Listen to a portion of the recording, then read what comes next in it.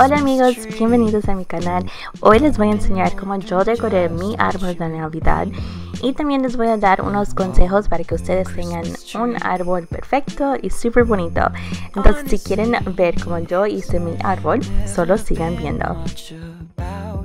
Primeramente les quiero contar algo chistoso.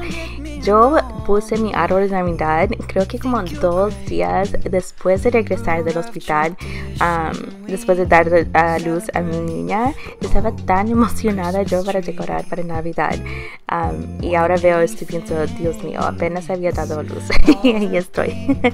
Pero de todos modos, entonces vamos a empezar con el árbol. Entonces mi árbol lo compré hace como 2 o 3 años de la tienda Big Lots. Creo que mide 6 pies de alto, y es un buen tamaño para mí. Uno más alto no cabría en mi casa, pero aquí tengo a mi ayudante Dallin que va a estar corriendo en el video, pero ahí está. Entonces mi árbol está en 3 partes. Entonces voy a empezar obviamente con la parte de abajo. Ok, si ustedes solo toman un consejo de todo mi video, va a ser esto: asegúrense de separar cada ramita que tiene el árbol. Cada ramita tienen que abrir y separar.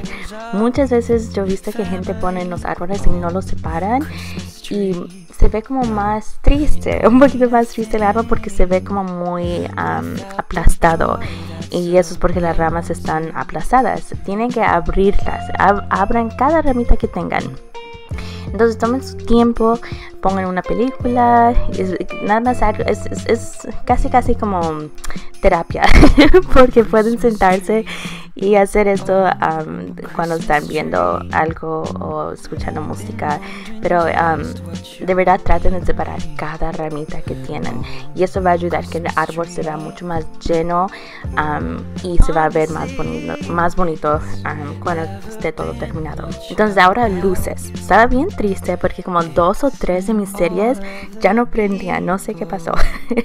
Pero otro consejo que les tengo: traten de poner sus luces en el árbol como van. Entonces, parte por parte. No esperen hasta que todo el árbol esté ya construido y después poner las luces, porque muchas veces las luces solo quedan en la parte de afuera, en las orillas. Es mejor que las luces entren hasta dentro del árbol, como al centro. Entonces eso es más fácil si lo hacen parte por parte. Y también asegúrense que la punta correcta esté abajo del árbol para que le puedan conectar a la luz, porque yo hice eso una vez, un año, y lo puse al revés y tuve que quitar todas las luces y volver a hacerlo. Entonces no sean como yo y asegúrense que la punta correcta esté abajo. Pero de todos modos, entonces aquí ven, yo estoy tratando de como bajar en las ramas y después volver a entrar adentro del árbol y salir. Entonces estoy tratando de hacer eso, todo eso para que todo el árbol, como toda la parte de abajo, tenga luces. Ahora van a hacer lo mismo con cada parte del árbol. Entonces aquí estoy con la parte número 2, la segunda parte, y otra vez voy a hacer lo mismo. Cada ramita voy a separar. Traten de como hacer que 2 ramas salgan a las orillas y después una hacia arriba, después 2 a los lados y una hacia abajo. Hagan eso para que de verdad llenen cada espacio del árbol. Entonces otra vez separan todas sus ramas y después ponen las luces, tratando de entrar adentro del árbol y también tener luces afuera para que todo esté cubierto. Ahora la última parte, la parte de arriba, me di cuenta que era más fácil separarlo como en la mano, porque cuando estaba ya puesta hasta arriba estaba muy alto y no alcanzaba. Entonces separen sus ramas y después pongan la parte, y después pueden poner la parte de arriba, porque si no es más difícil. Pero después de ponerla arriba me di cuenta también que para poner las luces también era complicado. Entonces traté de subirme y tratar de como poner las luces y no podía. Entonces después de pensarlo decidí mejor quitar la parte de arriba, ponerle las luces y después colocar la parte de arriba en el árbol, y fue un poquito más fácil para mí, pero yo soy muy bajita, entonces puede ser que solo es un problema que yo tengo. De todos modos, entonces después de que ponen todas sus luces, como dije, yo tenía 2 menos series de luces, entonces tuve que hacerlo mejor con lo que tenía.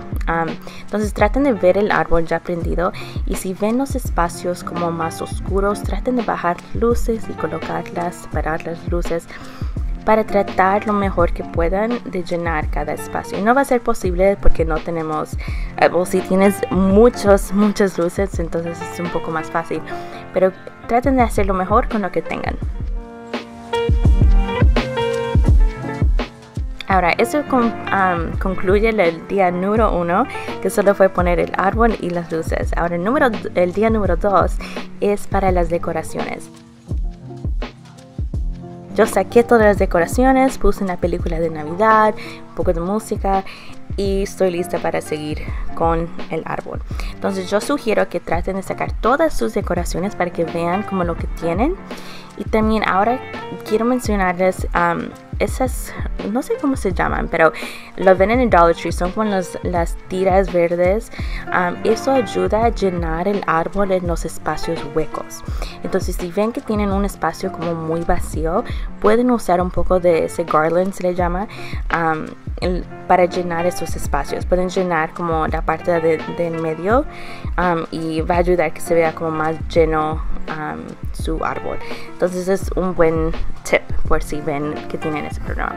Yo guardo todas mis decoraciones en estas cajitas para que no se dañen. Entonces yo empiezo con el listón. Entonces ese es mi favorito listón.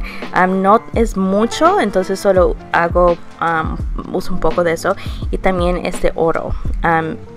Yo sugiero que su listón tenga un poco de como metal para que se pueda doblar y que mantenga su forma. Ahora, como yo pongo el listón, yo hago 3 hileras o 3 líneas de listón. Uno donde sería como el centro de mi árbol, y después una en cada de los lados. Entonces hago 3 líneas de listón. Yo no corto el listón, yo empiezo en la parte de esta arriba y corro todo hacia abajo, y cuando llego a la parte de abajo corro el listón hacia el lado, y después de allí subo hacia arriba. Entonces eso ayuda a no tener que cortar el listón, y puede ser que si lo cortas, maybe no va a ser exactamente el tamaño que quieres. Puede ser que cambies de opinión y quieres hacerlo diferente.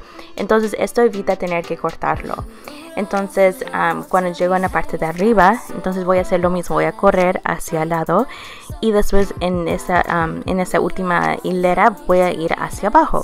Entonces este es un tip que me ayuda mucho para no desperdiciar el listón, y si hago un error puedo cambiar y arreglarlo.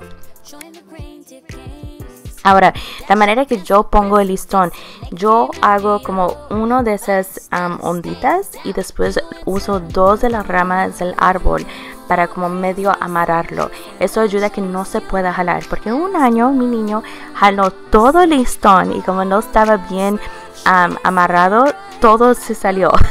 Entonces esto ayuda a mantener esa forma y también que no se pueda zafar. Entonces ahora yo hago lo mismo con el listón dorado. Entonces otra vez voy a empezar de un lado y voy a hacer otra vez 3 hileras, y voy a ir en cada hueco, como en cada espacio entre las 2 hileras rojas voy a poner uno dorado. Ahora, como tengo mucho más de listón dorado, yo hago las ondas un poquito más grandes. Eso también ayuda como a dar más interés y más no sé, como algo diferente al árbol.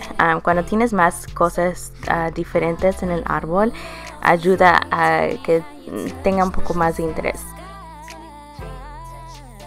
Voy a hacer eso, y voy a hacer la misma técnica de hacer una ondita. Como mencioné, este va a ser más grande, y después lo amarro con 2 de las ramas del árbol. Y eso otra vez lo voy a hacer igual, no voy a cortar el listón, solo me voy a recorrer y después volver a empezar, y después ir hacia abajo. Y cuando llegue a la parte de atrás, nada más si me queda un poquito de listón, nada más lo escondo como en la parte del centro del árbol y no te das cuenta. Entonces aquí está mi niña Emma, me va a ayudar a poner estos palitos en el árbol. Estas ramas o palitos, no sé cómo se le diga, es tan importante. De verdad no las descubrí desde el año pasado y hizo una diferencia enorme en el árbol. Entonces yo tengo rojas y doradas. Lo que yo hago es de que tratar de que no sea muy perfecto en donde las coloco, pero más o menos de tener como una forma en zigzag, como en Z, todo hacia abajo, para que como que se vea que lo hiciste sin un orden, pero a la misma vez tienes un poquito de orden. Entonces hago que todas las ramas vayan como bajando el árbol y como en los espacios como diferentes, entonces en la izquierda, después derecha, izquierda y así. También le pongo nochebuenas que conseguí en Dollar Tree para llenar los espacios un poquito huecos. Y después tengo estas snowflakes, como las cositas de nieve, ¿cómo se llama? Pero estas las compré, creo que son de Walmart, pero creo que tengo algunas también de Hobby Lobby. Y son súper bonitas y son muchas en un paquete. Y esas también otra vez uso para como llenar los espacios y los huequitos que queden. Y es importante de no solo poner las decoraciones esas chiquitas solo en la parte desde afuera, solo en las orillas. Es importante también meterlas más adentro del árbol y ayuda como dar más definición al árbol.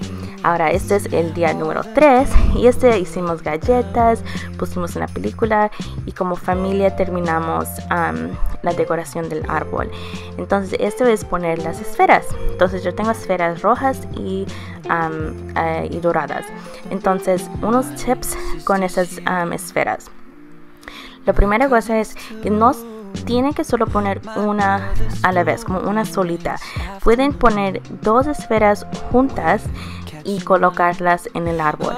Esto también puede dar otra vez definición o como interés o llena más el árbol. Poner 2 juntitas se ve muy bonito. También igual que con las otras decoraciones que puse anteriormente, no solo la pongan en las orillas. Traten de también poner las esferas adentro, como adentro. Sé que es raro, pero no se nos ocurre de poner las esferas como metidas desde dentro del árbol. Pero cuando la gente ve el árbol, sí se nota que hay como un toque diferente en el árbol y se ve muy bonito. Entonces no tengan miedo de hacer eso. Y muchas veces tenemos como de más a veces. Entonces traten de colocar sus esferas no solo en la parte de afuera en las orillas, pero traten de también poner algunas adentro. Y también no se les olvide que el árbol a veces se ve por muchos diferentes ángulos, no solo enfrente. Entonces traten de como ver, ok, creo que se va a ver el árbol de diferentes esquinas. Entonces para que no se les olvide decorar cada espacio que la gente pueda ver su árbol. Esto es algo tan divertido de hacer con la familia. Entonces si tienen niños o con sus amigos, pueden decorar su árbol y es muy divertido hacerlo con amigos o con familia.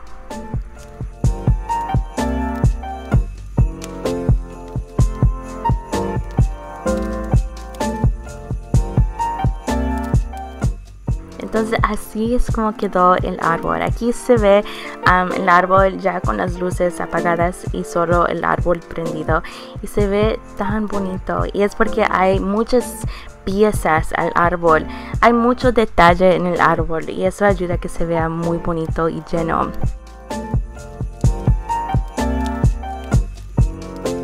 Ahora lo que va a quedar es, yo tengo que poner la parte de abajo, lo que le llamamos como la falda de skirt, y esto trato de poner como un papel de periódico abajo para que no solo quede como muy aplastado abajo, y también su estrella de arriba, y eso no lo voy a poner después de Thanksgiving. Pero espero que les haya gustado mi árbol de Navidad. A mí me encanta, es tan especial poner este árbol. Me encanta. Espero que unos tips les haya ayudado y déjenme saber de qué color van a poner su árbol de Navidad, y déjenme saber qué tip a ustedes les ayudó, y también si ustedes tienen unos tips para mí para mejorar mi árbol, me encantaría saberlo. Déjenme saber sus tips favoritos también para decorar su árbol. Espero que les haya gustado mi video, y si les gustó, por favor déjenme un like, y yo los veo en mi próximo video. Bye. Just see those sleigh bells jingling, ring, tingle, tingling. I'm on, it's a lovely weather for a sleigh ride together with you.